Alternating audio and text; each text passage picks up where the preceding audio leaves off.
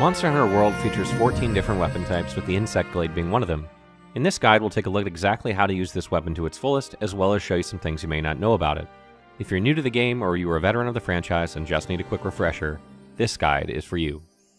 The Insect Glaive is a unique weapon in Monster Hunter World in that it allows the player to vault instantly up into the air, allowing for a variety of aerial attacks, as well as opportunity after opportunity to mount the monster they are facing.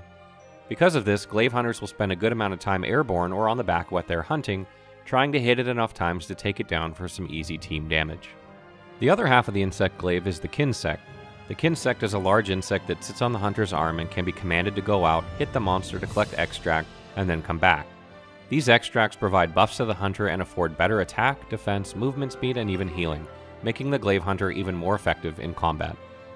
Insect Glaives have many different combos, but for the purposes of this guide, we're going to focus on the Insect, aerial combat, and mounting monsters because these are the best places to start.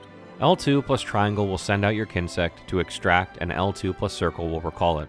Holding L2 to aim and then pressing R2 will mark a spot on the monster you are facing, and the Insect will head to that location, extract, and release Insect dust, which will release an explosion if then struck by you.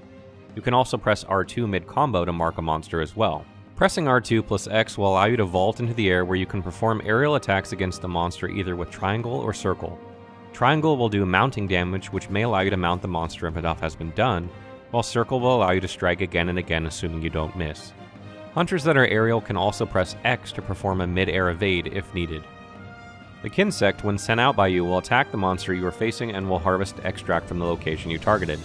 Different parts of the monster will reward different extracts: red, orange, white, or green. Red is an attack buff, orange gives you knockback prevention while attacking, white is movement speed, and green is healing. Having more than one color active at once will provide additional benefits, and having all three, green isn't a buff, will extend the duration of these buffs as well as make them stronger. Insects can be equipped independently of the glaive, so hunters wielding this weapon will do well to select one that benefits their playstyle.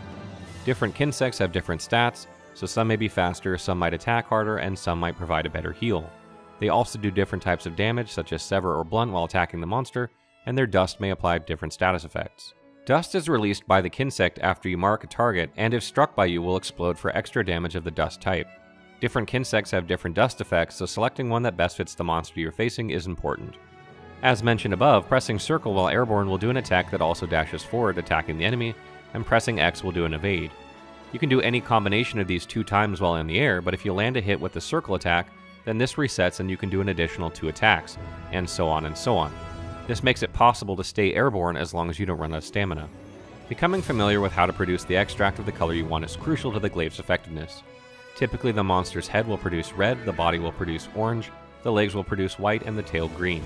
Being able to fluidly obtain these while still fighting a monster will take practice and time, but is a must. Glaives have what is called a Insect bonus, and this adds effectiveness when using a Insect that matches said bonus. For example, if the bonus says Sever Boost, it will increase the amount of sever damage your Insect does. Since Insects have different damage types and dust types, selecting a glaive that boosts your Insect is ideal. Using R2 while attacking will send out the Insect in a fluid motion, making it easy to get the extract you need while still dealing damage.